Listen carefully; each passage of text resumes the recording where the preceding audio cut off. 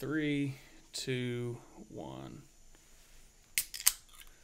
All right, what's up, everybody? My name is Hunter Thomas Mounce. This is episode 1 of the Folks Like Us podcast, and yeah, it's where I interview people with some really special talents, but at the end of the day, they're just folks like us. Episode 1 is going to be Kyle Austin. He is from western Kansas, nearly the Colorado state line. And, man, I won't say too much because I'm going to let him tell his story. But spoiler alert, this is actually the third time we've shot a podcast because the first 2 times I had no idea what I was doing. So hey, we're getting pretty good at it by now, though. I'm getting pretty familiar with you, dude. I've learned things about you that I probably never needed to know. Yeah, you're probably going to be able to tell this story without me. Yeah. Without me here. But anyway, all right, welcome to the show, everybody. Kyle Austin, tell him what's up, buddy. What's up, man? I don't know if they're going to insert the applause later or what, but all right. Excited to be here, man. Thanks for having me on. Yeah, buddy. Oh, real quick, I gotta key this this sick intro that I made up.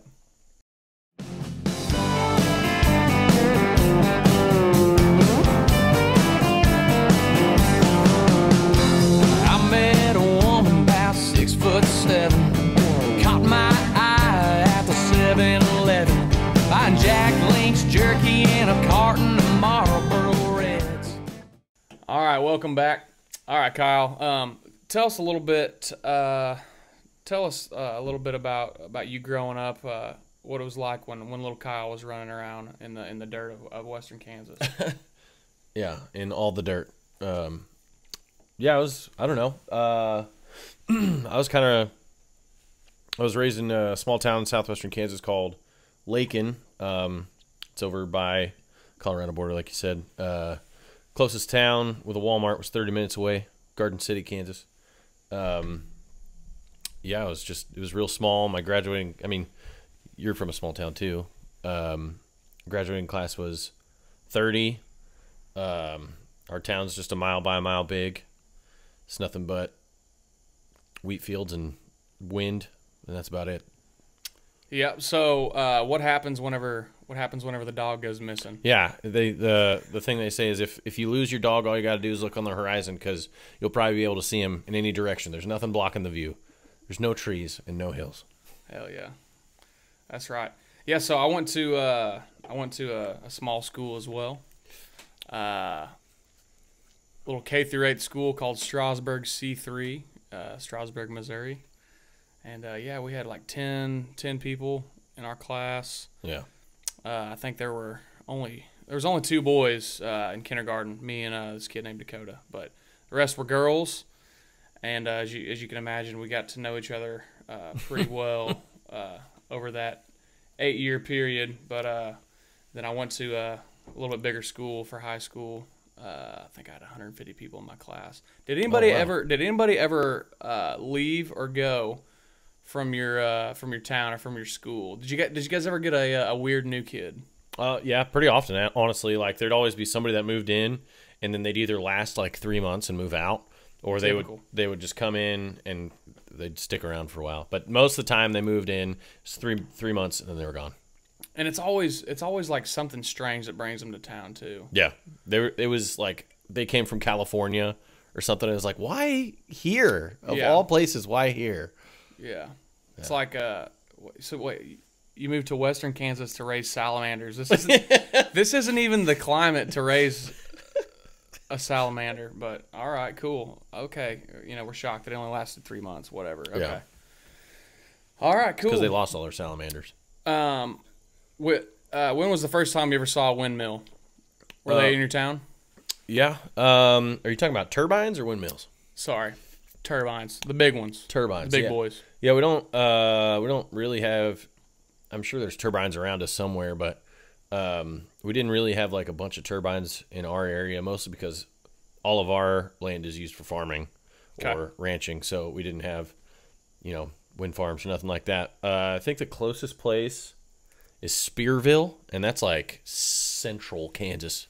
Okay. Middle of Kansas. That place has it's known for having just massive amounts of wind turbines. Is that like by Salina? Yeah. Salina, okay. Mm-hmm. Gotcha.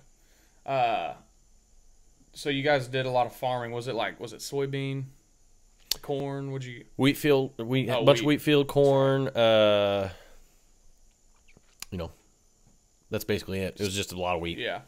Gotcha. Did you have the prairie dogs? Yeah, we had prairie dogs. Did you shoot the prairie dogs? Yeah, yeah. I mean, that's all we have to do. Like, is drinking and shoot guns. So Yeah. Well, hell yeah. Okay. So obviously you're a musician in Nashville. And tell these folks how long you've been in Nashville. Kind of what brought you here. I've been here for about, I'd say it has to be around 6 months now. Yeah, I came out here for a songwriters round. I got invited to. I can't even remember when that was. Probably like June or something like that. But I don't know. It was sometime in 2021. But I got flown out here for a songwriters round, and then I met and hung out with all kinds of people, and they were telling me to move, and it was about maybe a week and a half after that I was like, yeah, I think I'm gonna move.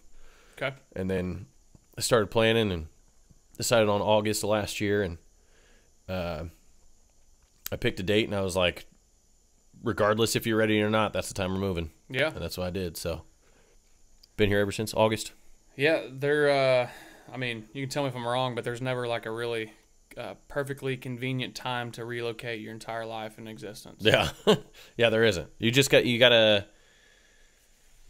trust that it's gonna be fine no matter what, and you gotta just make the leap, because otherwise you're gonna continue trying to save money, or can try and continue to be prepared, and you'll end up not doing it. Well, and then there's always the possibility that the excuses start to creep in. Yeah. You know? So Yeah, they add on top of each other. Yeah. Yeah. Yep, been there. So, this obviously didn't just happen. Can you kind of tell us how you got your start? What made you pick up a guitar? What made you want to sing? All that good stuff. Yeah. My grandpa played guitar. He got a guitar. He taught himself how to play guitar. The story is, and I don't know if it's true or not, but the story is he was in the Air Force, which is true, and he was flying either it was a test flight or something, and they were testing ejecting, or I can't remember exactly how the story was, but he was ejected from the plane, and he parachuted down, and back then they couldn't track you or know where you were going, so you had to hitchhike your way back to base. So he hitchhiked his way back to base, and he thought of a song, and he wanted to write a song about it, so he got a guitar, taught himself how to play guitar, and he wrote a song about hitchhiking back to the Army base. He calls it Thumbing My Way to Nowhere. Yep. Yeah, so he taught himself how to play guitar, and I got my first guitar whenever I was 10 from both him and my parents. And then he drugged me everywhere with him. We played all kinds of nursing homes, rest homes in southwestern Kansas, damn near every one of them. Every week, every Wednesday, we'd go play at a nursing home. And he taught me how to play and write country songs, and that's essentially where I got my start. So your first guitar, was it one of his? No, I think he got it from another person that we performed with regularly. It was just some like really inexpensive, cheap, not good acoustic guitar. Well, the good thing is I heard it came with a good case. It did, yeah. Pillowcase. Okay. To be exact. That's what I carried So it around. wasn't a hard case; it was a soft It case. was the softest case you can get. Don't sleep on the pillowcase. Yeah. Oh man. Okay. Man, that's really really cool. So did he? So obviously you said you played a bunch of nursing homes and stuff like that, which is super cool because that's a population that is often forgotten about. Yeah, yeah. And that's got to be pretty rewarding to give them something that nobody really ever gives them anything. It feels like a lot of people forget about them. So that's awesome. You guys did that. But Yeah.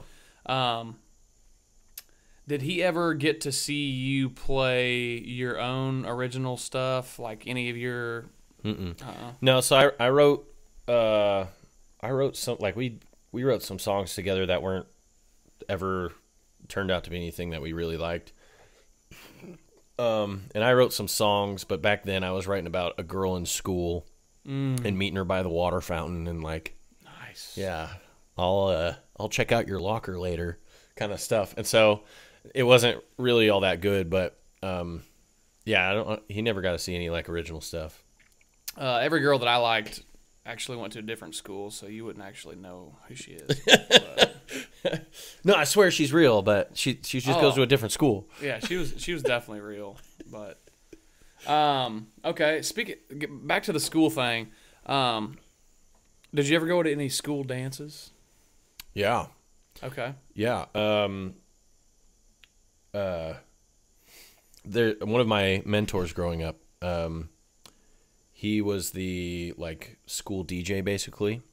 He taught people how to play guitar in Lakin and like in the surrounding areas, and he accumulated just a bunch of equipment.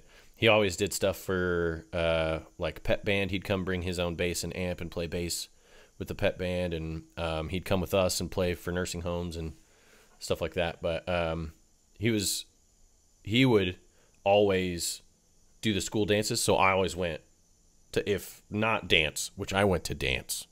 Okay. I went to dance, but I would just hang out with him. It was either of those two reasons. But Okay.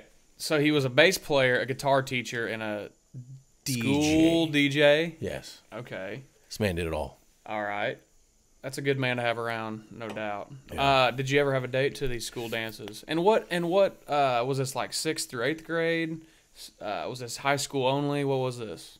He did mainly everything up until my last couple of years of high school, where my brother was actually the DJ. Okay. He was 2 grades ahead of me, so he graduated, and we did a bunch of music stuff. So we had equipment and stuff. So then my brother filled in like my junior and senior year. But yeah, 6th through 8th grade, all through high school. I didn't have any dates. Never, not one girl went to the dance with you. Well, yeah. I mean, so you know what snowball is? It's probably not the thing. Winter formal. Okay. Oh yeah. So we call it snowball. I went with. Actually had 2 dates. No big deal. Okay. But one is now my brother's wife. So. Damn. Yeah. Well, that's the snowball effect. Yeah, I had her first. Damn. Not really. Okay. He had her first. But Very we nice. went as friends, and then just like proms and stuff. I had dates to proms. Okay, cool. Man, okay. You wouldn't know them though. They went to a different school, and I don't have pictures of her. She doesn't have a camera phone. Yeah. So. Well, yeah, you had Blackberries back then, and the SIM card doesn't go Yeah. with the. Her mom won't let her have a Facebook, so we can't Yeah. look her up either. Okay. But they were real for sure. That's cool, man. I did want to comment on the fact that, so your brother got out of school and then came back as the DJ. When I tried to come back to the high school after I was out and be the DJ, they wouldn't let me do that. Dang. So it was something about I needed to move on or what. I don't know.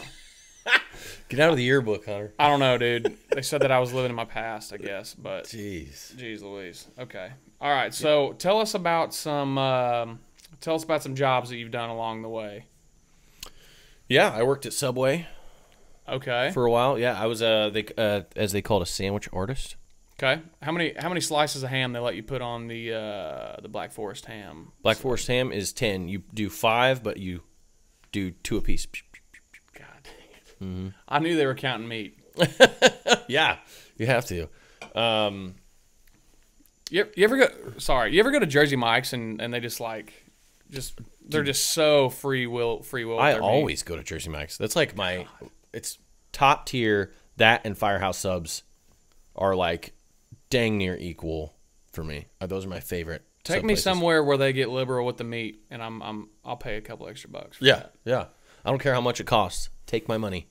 Subway, whenever they've got the little ice cream scoop out and they're plopping tuna onto your damn Italian urban cheese bread, there's just something about it that just turns you off from it. It's like, man, you guys are the richest fast food chain in America, and you won't let me have more than 3 slices. I'm gonna have a dry sandwich.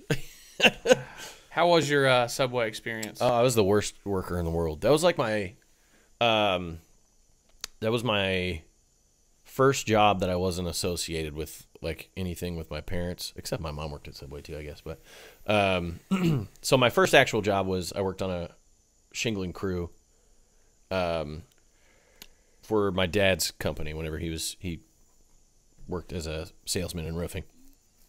I started there whenever I was 14, and then after that I went into Subway because it was much easier work, and it was in my hometown. Roofing wasn't. It was in the next town over. But I worked there. I was a terrible worker. I don't know if I should be saying this, but I would, whenever my friends would come in, I would go up to the thing and ring them like I was ringing them in for a sandwich. Okay. But I would just hit add cheese, so it was 52 cents. I'd let them get whatever they wanted. I would just hit add cheese, so it was 52 cents. My best friends. Nice. And then I'd take their 52 cents, so there's a transaction for the cameras, and then I'd give them their sandwich. But they had to come back whenever it was time to close and mop the floors and wash the dishes. Hell yeah. While I put the stuff away and counted the money and stuff. So. Well, that's a lot more honorable than the story I'm about to tell about when I worked at fast food, dude. Okay, so I worked at Sonic, and dude, my manager at Sonic was, oh my god, dude, I was 16. I don't handle stress the greatest right now, but when I was 16, I definitely didn't handle stress well at all. And this dude was on my case all the time. I mean, like he was borderline verbally rough around the edges. Okay, I'll say that. But man, he'd been on me about getting orders out quicker because we had like this 3-minute goal we had to meet. And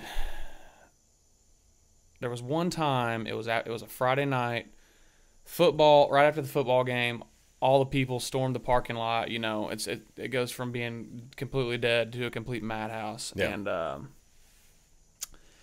anyway, somebody orders a chicken strip dinner, okay?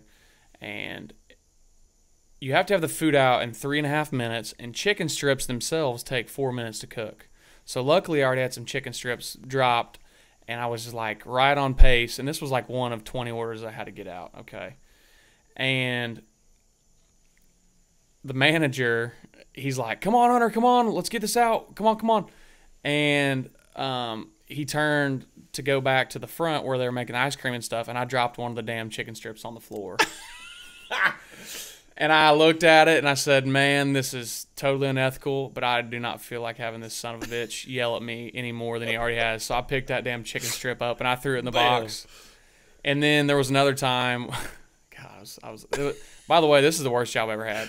I will never work in fast food again, dude. I'm with you, dude. I could do it. There was one time where I was with my friend Brett. He was working back there too. Sorry, Brett, if I'm throwing you under the bus here, but we changed names up. Don't say Brett. Steve. Who's Steve? Yeah, Steve.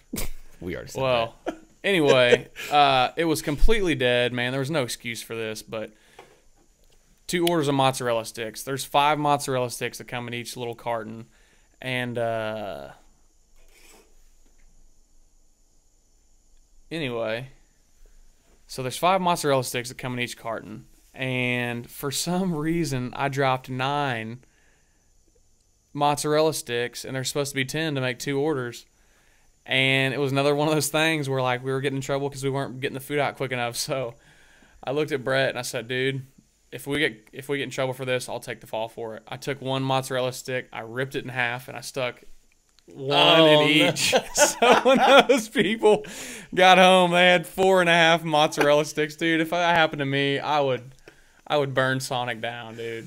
Oh so, my yeah, God. dude. Let's just say I put in my 2 weeks and went to the snow cone stand. Nice. I started working at the snow cone stand. Did you actually? Yeah. Oh. Tropical snow. Yeah, so, dude, I really did hate fast food more than anything. So, just so you know, if you're watching or listening and you work at fast food, I have the utmost respect for you because that's a job that I could not do again. So thank you for doing that, and especially whenever the Uber's driving us through at 2 in the morning. Yeah. After we've been out having a couple cold sarsaparillas with our buddies. Yeah. You deal with all the dumb stuff that we yell into the microphone. Yes. Yeah. Yeah. So. Fun fact: my brother and his wife own a snow cone stand. What brand is it? It's called the Shiver Shack. It's their own little thing. What brought them to doing that? In Lakin, in that small town out there, at least, like you have to keep yourself busy, otherwise you're gonna go insane. So everybody works like 9 jobs. Okay. Like my mom's a school nurse, and then she's also runs a bowling alley, and then also works at the cemetery, and also runs her own fireworks stand, and also has a pizza, like makes pizza and sells pizza. Like sells pizza out of her house? Out of the bowling alley. Okay. So, wait, you're going to tell me that she makes homemade pizza at the bowling alley? It's Hunt Brothers. Okay. Yeah. Good stuff. But she bought they got the rights or whatever, and they got the pizza oven and all that stuff. Yeah. But that's what I'm saying is like you have like 9,000 different jobs. Just keep yourself busy. Otherwise you can't do cool stuff like go downtown like we do or go watch some live music. So my brother and his wife got the Shiver Shack, and they started to do that, and they've kind of built it up where they got like high school kids working for them and stuff. So okay. What's your favorite flavor? I don't know. I've never had it. You haven't? Mm-mm. Damn it. Dude, peach and guava was always you mix those. 1 on each side, and then 2 big old pours right down the middle. And then honestly, a scoop of ice cream underneath all of it. Well, I don't even know how it works, but they have stuff called snow caps that they put on top of it. And I think it's like cream? Yeah. Yeah. Yeah. And then I think a flavor they have is called Tiger Blood. Yeah, that's coconut and strawberry. That was pretty good. Really good. Yeah. Okay. So how was it growing up at the bowling alley?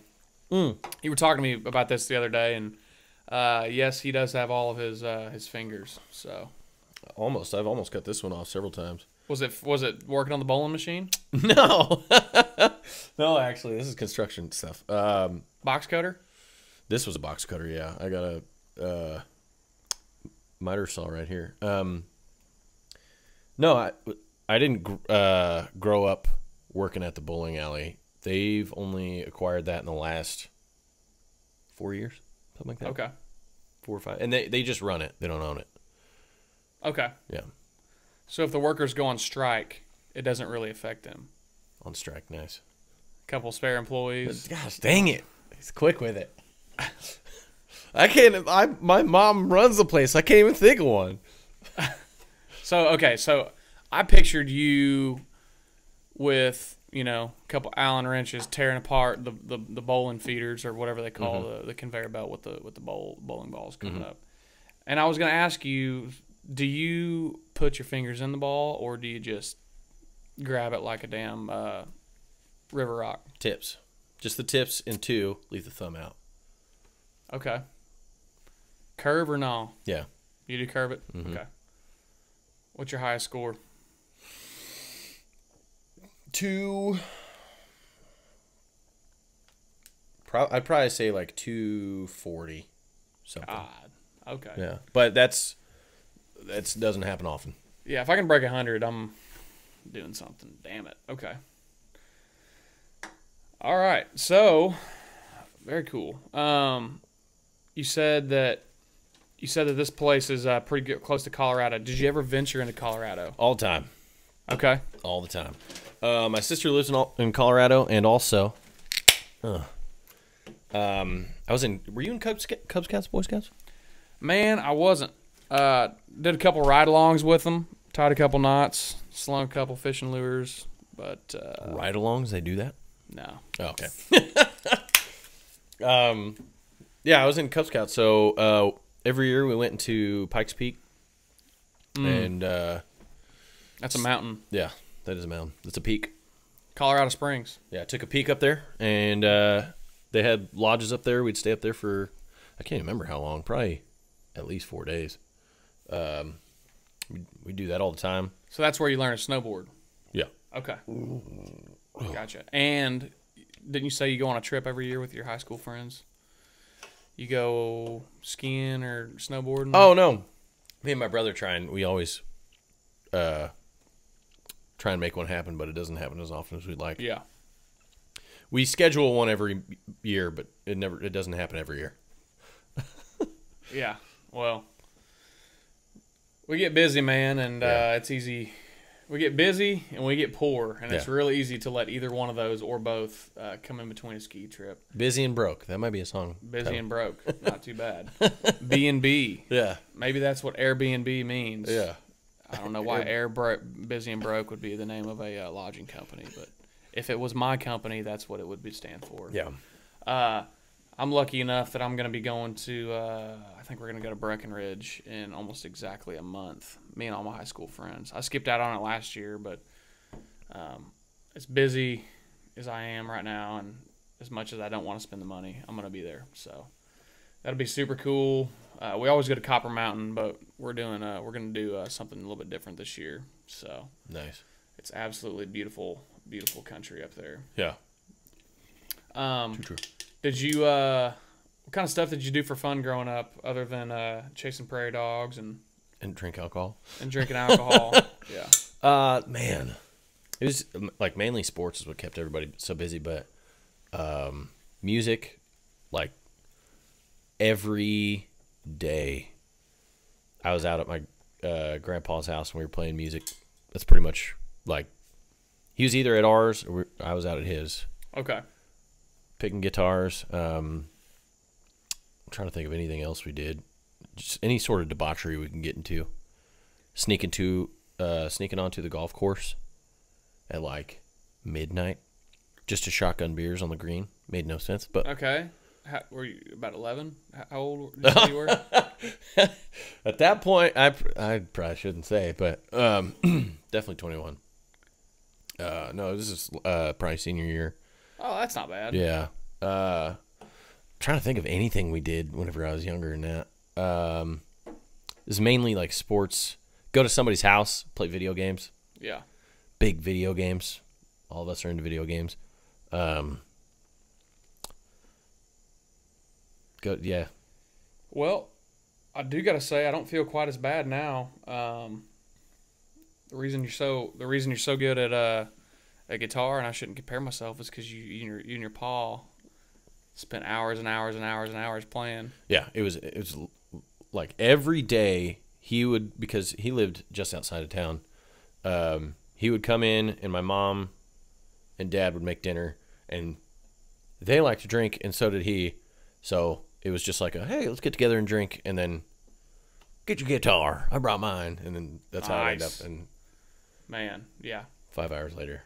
I wish I would have started sooner. I think the only like my mom sings in church, and then my grandma, her mom, she sings as well. But my mom's sister Leslie and her whole family, they all play instruments, all sing. They do like the bluegrass thing. They were the only people in my family that really did music. And I always enjoyed watching them at Christmas and stuff. You know, they'd always play a song or two. So, what would you say is the coolest experience that you've had in Nashville since you've lived here for about 6 months? And it can be anything, man. It can be a show you played. It can be something that you've gone out and done. It can be anything. It's honestly just being here is like it's so full of cool experiences. The thing I wasn't prepared for was making as good of friends and the amount of good friends that I made being here, because I thought for sure I was going to be here like trying to, and I owe a lot of it to you, because me and Hunter had met each other before I even moved down here, and he was the first person. As soon as I moved, he was like, let's hang. And we've been let's hanging ever since. But it's like being invited to stuff and like going and experiencing stuff with people, because most of the people that I've met down here are just as fresh as me. So we're all kind of like experiencing new stuff at the same time, which makes it cool. But just having friends, man, having friends and being here is like, I wouldn't have had as good of a time as I've had here if I didn't have as many friends, as good of friends that I have. Yeah. Here. So it's hard to put the best memory in one memory because it's all been like, it's like the first days of college, basically, is what it feels like whenever you first get there and you're just like all experiencing new stuff, or you're all like, I'm trying to take it all in while I'm here. Mm-hmm. I can't really pin it all in one memory. But. Yeah, there's a lot going on. It can be a blur sometimes. Yeah. Yeah. And sometimes there's a physical reason why it can be a blur. There was one time, it was like my third week here. We got asked to play a show, but I needed a full band, and I didn't have a band down here because I hadn't been here that long enough and I hadn't met anybody. So they were like, "Hey, can you play tomorrow?" And I was like, let me make some calls. So I called my band from Kansas and asked all them, I was like, "Can you guys get on a flight tomorrow? Would you guys be interested in getting on a flight tomorrow and flying out here and then playing a show that night?" And it took some convincing, but I got all of them to fly out, and then we played a show, and then we hung out and had a good time afterwards. And then he called the next day and he was like, "Can you guys play again?" And one of us had a flight not long after we were supposed to finish that show. So he left like maybe halfway through the show to get there on time. Well, was he the drummer? No, he was a guitar player. So luckily I had all my guitar stuff, and I'm not tremendous at guitar, but it was enough to like round out the last part of our show, you know? So that's like the most memorable thing, just because it was so exciting and so like anxiety filled, because I was like, I need to play the show. I need to try and make a name while I'm here, you know? Like I got to strike while the fire's hot, you know? Mm-hmm. And I think that's just the most memorable because it was so anxiety filled, trying to like convince people to come and then get plane tickets and then make sure I picked them up and make sure we were there on time. Like it was, yeah, it's probably the most memorable moment. But yeah. Anyways, that was a long. Well, that's cool, long man. trip to get there. There's a pattern that I keep seeing and hearing about, and you know, it's that you make things happen whenever it's not easy to make things happen. Tell these folks about how you got back to Mo Country to open up. Oh my gosh. So we were playing a show back in Kansas City. It was a decent sized show. And I had one of those guys, he's a bass player. He was with me down here because he was taking a look at Nashville, seeing if he wanted to move or not. This is sometime after that first show. So he was down here trying to see if he wanted to view the like songwriter side. He was going to songwriters rounds and going to like some open mics and stuff like that. But while he was down here, we picked up a show, and I asked him if he wanted to play bass, and he said sure. And it was the night before our show in Kansas City that we had to go back to. So we got in the truck. The show was closing 10 to 2 a.m. On our way to the show, currently lived in Gallatin at the time. We were leaving Gallatin. We maybe got like 4 or 5 miles outside of Gallatin, and the car in front of us hit a deer. Deer landed in the middle of the road, and we straight up cut that thing in half, and it completely destroyed the front left wheel housing of my truck. God. And I feel so dumb after this, but we were driving it, and it's just making like the most horrendous noise. And my bassist is like, his name's Matthew. Matthew was like, is everything all right?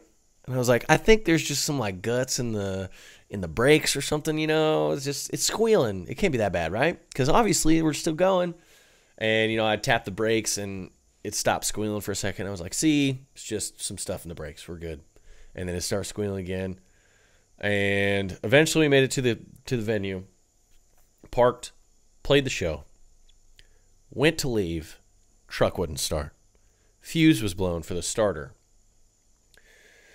But this was at 2 a.m., so we couldn't do anything about it because everything was closed. So I called up the drummer that played with us, and I was like, hey, can we sleep on your floor or sleep at your place? And he was like, yeah, sure, no problem. So he picked us up, took us to his place. I slept on the floor. Matthew slept on the couch. We Ubered to Walmart. I picked up fuses. Then we Ubered back to my truck, got the truck started, got 30, is Clarksville like 30 miles? 40 miles-ish? Yeah, it's 45 minutes away from Nashville. Yeah. Got about 45 minutes away from Nashville, and the whole time my truck is like just pulling left and right. And the closer I get to Clarksville, like 30 miles. Because you got to be back to Kansas City that day. Yeah, we're headed back to Kansas City for the show that is that night. Our original intent was to play the show, leave at 2 a.m. as soon as we finished, and drive all the way to Kansas City. Get there, have a nap, play the show with plenty of time. But couldn't do that, so we get to Clarksville, all the way to Clarksville, 45 minutes away, and my brakes are going out, and I can't steer this thing. And so I tell Matthew, I was like, dude, this is as far as we go. We can't pull up. We can't go any further. So we pull over, and I'm calling the bandmates, telling them, like, dude, we can't play. I'm calling the venue owner, saying, like, sorry, hit a deer, truck is ruined, can't do anything. And it was Matthew's idea, but we were like, let's see how much an Uber costs. And we couldn't Uber as far as Kansas City. It wouldn't let us. They were like, it's just too far. So it said St. Louis, Missouri. We could Uber there, $400. And we were like, it'll take us the same amount of time as it would take one of them, my bandmates, to drive to Kansas City. Pull the old Diamond Rio, meet you in the middle. Yeah, to St. Louis. So called up Seth, drummer, said, meet us in St. Louis. And then we Ubered to St. Louis, met in the middle, drove there. We got there 6 minutes after we were supposed to be doing sound check. That's amazing. That's how you do something with nothing. Yeah. From Clarksville, Tennessee, yeah, to St. Louis is like 3 hours and 15 minutes. Insane. So, dude, that's freaking amazing. Man, anything crazy been going on new? Anything new and crazy been going on with you? Not really. It's kind of been, people warn you whenever you first move here and you talk to musicians, they warn you about the slow season. And I'll be honest, I wasn't prepared because I figured the slow season would have happened November, December. During the holidays. Yeah. But no, people come here for the holidays. That makes a bunch of sense now. Yeah. I thought for sure it was going to be October, November, December. And it's January, February, and I bet March it probably starts to pick up more, but yeah. I was ill prepared. But we've been doing a lot of writing. That's like the craziest thing. Yeah. More writing than I've ever done. Actually, more writing than I've ever done. We've been writing together. I know. A lot. I was... Yeah, no, I don't know if people are telling the truth, but like every person I talk to that's like a songwriter, they're like, oh yeah, dude, I write 200 songs a year. And maybe some of them do, maybe all of them do, but me, I've never been that person. So it's been really, really cool to be writing like, as much as we have. Probably 2 songs a week for the last month or 2. Yeah. Probably last month, but yeah. we got a lot more stuff on the books, and I'm just really, really excited about that. And you've been writing some really, really cool stuff. Which, not to put you on the spot, but would you be down to play a song on the air here? Yeah, yeah, sure. I don't have a guitar or anything. Okay. But, well, I got one behind me here in the frame. But is there, if you were gonna play a song, is there one that would stick out to you that you'd wanna play? Yeah, I have one. Especially since we're talking about like southwestern Kansas and stuff like that. I have one I wrote with Blaine Younger, called "Get Out of Dodge." He's from Hayes, Kansas. Okay. Do you know where that's at? Refresh me. It's western Kansas for sure. But there's like a college there, big college there, Fort Hays State University. Big drinking town. But he walking around in a haze, Kansas. Yeah. He brought up the song titled "Get Out of Dodge." Whenever we were writing together, and he was like, it only makes sense that there'd be two Western Kansas boys that would write that song, right? And I was like, yeah. And I can't remember if it was him or me, but we were like, what if it was the brand of vehicle and not the town? What if it was like, that's all I get out of Dodge? Yeah. Is, the memories of a girl or somebody, and we kind of ran with that, and that's whenever we came up with this song, "Get Out of Dodge." That's the song I would probably play. Well, hell yeah, man. I've had the pleasure of hearing you play that at Live Oak at the Midtown Hoedown the last couple times that we've done that, and it's a great song, and it's one of those songs where, as a songwriter, whenever I hear it, I'm a little bit jealous that I didn't think of that first. So, I've been lucky enough to have a couple song titles like that where it's like it kind of fits that curriculum of like man, that was obvious. How the hell did we not think of that? So, but yeah, this is a really really good one. Do you need a capo? Yeah, if you got one. Here's this first, and the capo's coming right after it. It's half a step down. Beautiful. There's a pick. Thank you. And we'll probably have to, I don't know where this needs to be. I'll probably put it right. Meow. There you go, right there, buddy. Thank you, sir. Might discover something new. Maybe this will record nice and neat, and we can start doing some acoustic shit. Have you ever seen, there's a YouTube video of a guy that does he's either at like Harvard or Yale or something like that. And he's doing some kind of poison ivy. It's a school with the Ivy League. Ivy League, exactly. It's a Batman villain. It's a gal. She's attractive. Ivy League. That's yeah. I went to a Mossy Oak school. Nah, they're not. Wow, that might be a song title right there. Mossy Oak school. I'll have to, if we do write that, I'll have to let you take it.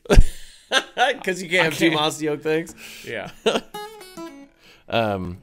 But he's doing a performance. It's like his, what do they call that? Whenever you're getting your doctorate, you need a prescription. Gosh dang it! It's his final like performance he was learning guitar. Oh. Yeah, it's I forget the word. Like for a lawyer, it's the bar. Yeah. For a doctor, it's like the TCAP or some shit like that. Yeah, it's something like that. But he's doing a performance because he's learning guitar at Harvard or whatever, and he comes out and he's playing it, but he has it upside down, and he's like, and it's probably perfect. Ain't it? No, it's terrible, and everybody has no idea what he's doing because he's like trying to play it, and it sounds terrible. He's like, oh, and then he like plays like this really cool shit, and everybody loses their mind. But hell yeah. I was thinking about doing that. Nothing like a little Harvard humor. Yeah. Harvard's known for their humor. No doubt. Grade A humor. Grade A humor. I just got that. All right, this song's called "Get Out of Dodge."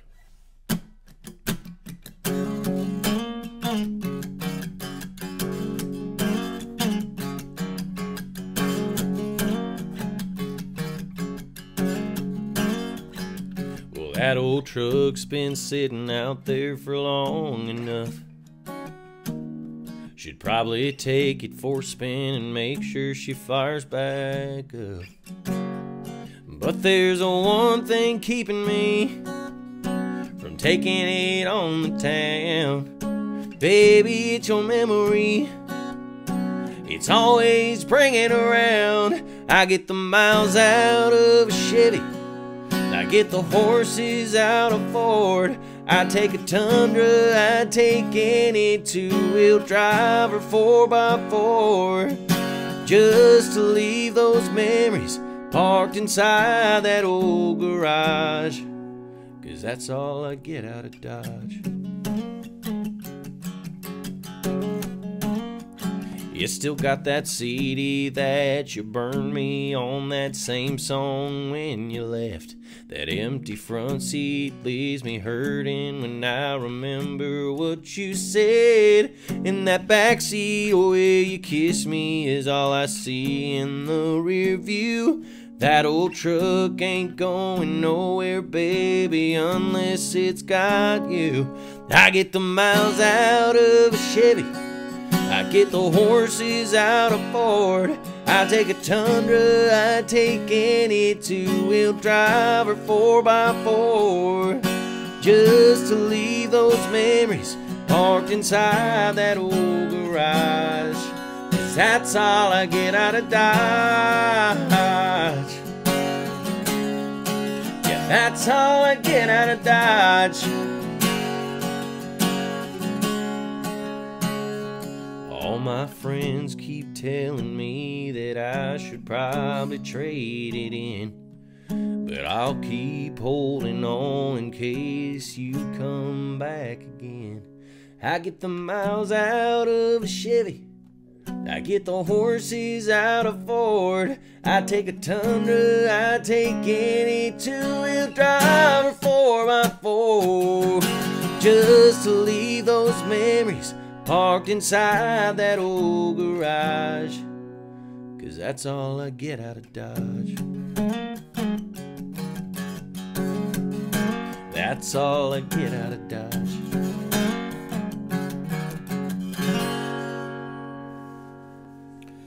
Dude, man, that's such a good song. Thanks, dude. I love that. Can you do Cheap Shot real quick? Yeah. All right. So I'm a big old Kyle Austin fan, and I've been hearing him play a lot of these songs, and I really think that anybody who follows my page will definitely like this song too. So tell them a little bit about this one, and then we'll hang it up for this first episode, man, and we'll see if everything recorded right. And this song's called Cheap Shot. It's about whenever you see somebody at the bar that broke your heart or did you wrong in some way, you buy them the cheapest alcohol you can find to remind them what they did to you. So essentially, it's a cheap shot for a cheap shot in return. But in the second verse, I use a bunch of different alcohol names as a way to tell a story. And if you can count all of them, you have a problem. And that's why we're all here. This is an intervention for you. But this song's called Cheap Shot. Did you have a quip? Nope. No. Oh, dang it! I was hoping you did. I'm gonna do this real quick. There we go. I was just jacking with you. Jacking. See? Yeah.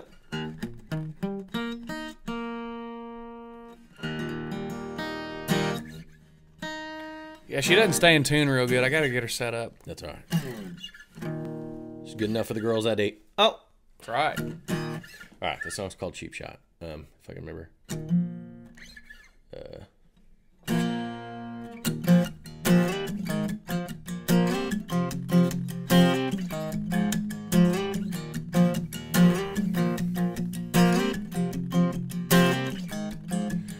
It's been a while since I seen your face, girl. I know you come here often. This used to be yours and my favorite place, but I ain't hung up on the way you did me wrong. I'll even buy you a drink if it helps to get you to moving on. No, this ain't no joke. I didn't lose no bet. It wasn't easy to forgive, but I damn sure didn't forget. And I hope that it goes down rough just like the one that you gave me. I won't stick around to see you down when it knocks you off of your feet. Oh, why waste the good stuff? It won't cost me a whole lot. But cheers to you. This one's on me, ready or not. Oh, here comes a cheap shot.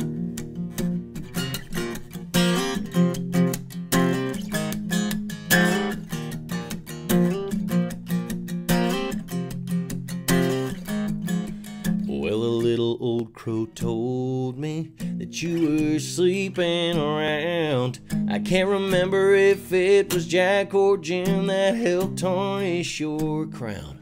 And there ain't no way, Jose, this gentleman's ever gonna change his mind. You were a bullet dodge, how about a shot of your own medicine this time? And I hope that it goes down rough just like the one that you gave me. I won't stick around to see you down when it knocks you off of your feet. Why waste the good stuff? It won't cost me a whole lot. But cheers to you. This one's on me, ready or not. Oh, here comes a cheap shot. Oh, here comes a cheap shot. Well, it's getting late, and I've had my fun. I hope you drink about all the damage that you've done. And I won't close this bar down just to be your last call. So here comes a lesson written in alcohol. And I hope that it goes down rough just like the one that you gave me. I won't stick around to see you down when it knocks you off of your feet. Why waste the good stuff? It won't cost me a whole lot. But cheers to you. This one's on me, ready or not. Oh, here comes a cheap shot. Here comes a cheap shot.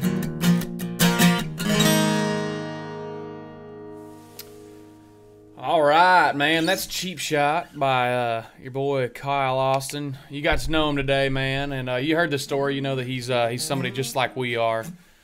Man, grew up in a little bitty town, and you know that's why I wanted to interview folks like us. And obviously, you can tell he's a very, very talented individual. Kyle, if you could leave somebody out there in a small town that thinks that they're, you know, hey, I'm from a small town, man. I don't think I can do something. You know, I don't think I can dream big. Is there any kind of advice that you would give somebody that's kind of in that frame of mind? Because I know for me, growing up, that's kind of how I felt, man. I was like, you know, I feel like there's only a couple paths for somebody like me, and you know, I only have a couple options, and you know, for me, life has been tremendous, figuring out the fact that I truly can do whatever I want. So, do you have any advice for somebody who's maybe stuck in that frame of mind of you know, being hesitant to dream big? You're not trapped. If it feels like you can't achieve something because of where you're at, it's not a forever thing. That's for if you live somewhere or where you feel like you're at in life. It's not a forever thing. It's momentary. Make the small victories feel like big ones, because you don't get anywhere without small steps. So you know, practice every day at what you love, what you want to do. And it's not about achieving the long-term goals quickly. It's about knowing what the steps are to get there and making sure you achieve those steps to get there. it's the small victories, making them feel like big ones. That's what makes you feel good.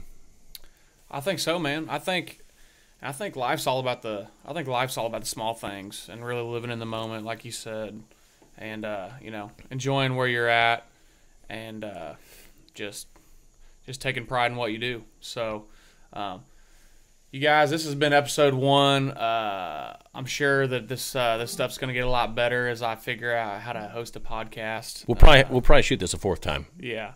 This hopefully this 3rd time will be the charm. But but man, thank you guys so much for watching or listening to this episode 1. And thanks for having me on, Hunter. Yeah, I buddy. appreciate it, man. Yeah.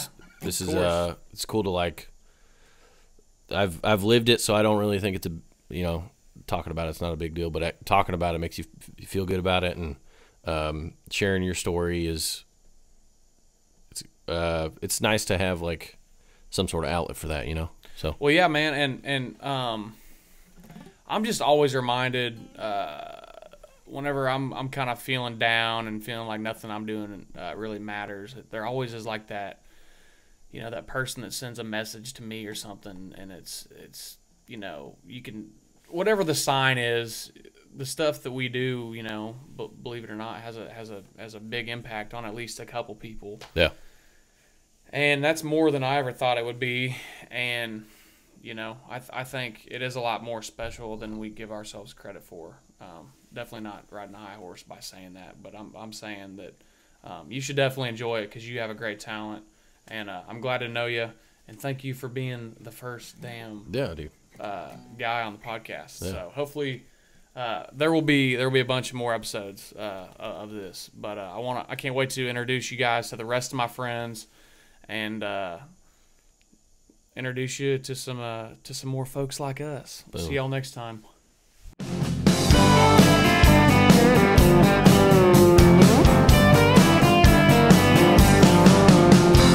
I met a woman about 6'7", caught my eye at the 7-Eleven, buying Jack Link's jerky and a carton of Marlboro